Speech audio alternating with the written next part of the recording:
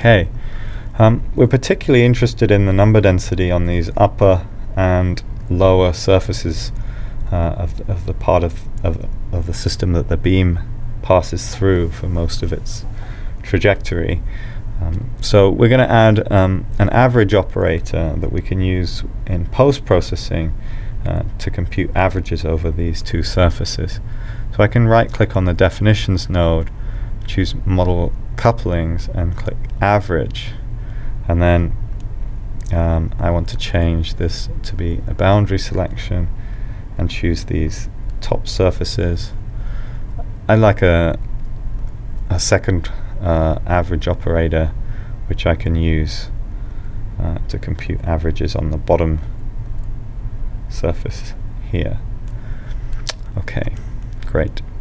Now what we'd like to do is solve the problem with a range of different values of theta so that we tilt our wafer within the vacuum chamber, and that's very straightforward to do. We just simply add a parametric sweep to our study. So I right click on the study node, choose parametric sweep, sweep over the parameter theta, although I could add any of the parameters we've chosen, and indeed you could combine a sweep over theta with a sweep over the pump speed. In this case I don't really want to do that, but I'll just sweep over theta. I can type in a list of values here, or I can set up a range using this button. I'm going to start in this case at 0, go up in steps of 20 degrees to 60 degrees.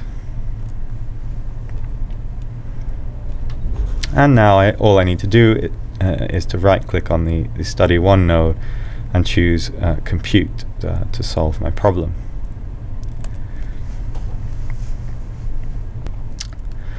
By default in COMSOL we're going to get 3 plots without doing anything. So we'll get the incident molecular flux, the pressure, and the number density plotted on the surface of the chamber. You can see that although we can see all the exterior surfaces, we might want to see some of the interior surfaces in the model, and so what we can do to do that is go into the datasets section here, choose solution 2, which is our parametric solution, right click on it and choose duplicate. Then what we can do is add a selection to that duplicate solution, and if we change the selection to be a boundary selection, start with all boundaries, but then we can manually remove some of these boundaries just so we can get a look inside the chamber. Let's get a good look in there, like that. So now if we want to view the sort of cutout solution, we just switch to solution 3 and we can see right inside the chamber. Similarly, we can do the same for the pressure, plot that, and the number density. Perhaps we don't like using the units of Pascal for pressure. It's really easy to change those units. We just go in here. Let's say we prefer torr. You can see the range of units that are available by default in COMSOL, but let's go with torr, and we can see we're getting about 0.2 millitorr of pressure on the wafer surface, which is the maximum pressure in the system. And we can see right inside our system like this. Now we were particularly interested in the number density, and in particular on these top and bottom surfaces. One thing we could do is perhaps for a particular angle look at how the number density varies along this midline, the center line shown here, and we can do that by right clicking on the results and adding a 1D plot group. We want to use solution 2 in this case, and we'll just use the 0 angle, but we could always change that later if we were interested in all the angles. I want to add a line graph in this case because I want to plot the number density along a line, and I can select in the geometry the line along which I want to plot the number density. Then I need to choose to plot not the incident molecular flux, but the number density. And we can see a plot along that arc of the number density. Let's say I wanted to look at the lower surface. That's also pretty straightforward. I just duplicate this line graph, clear that selection, choose the lower line.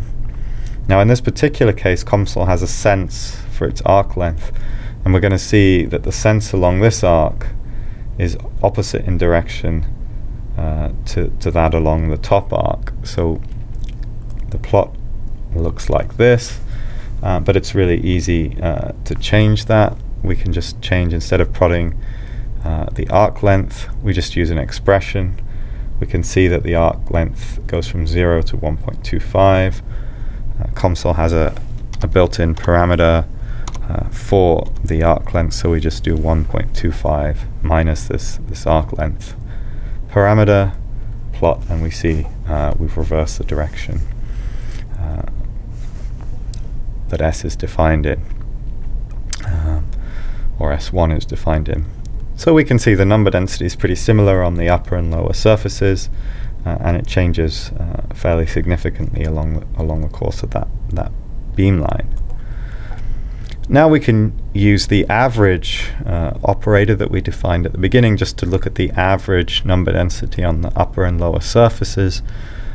So again, we can do another 1D plot group. In this case, we want to do a global plot,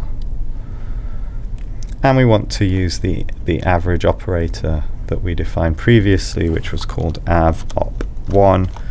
We want to operate on the number density n, and this one gave us the upper surface.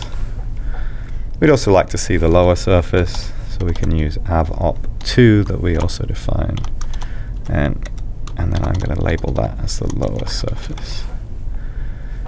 So we can plot that. If we go back up here and choose solution 2, we want to plot that over all parameters.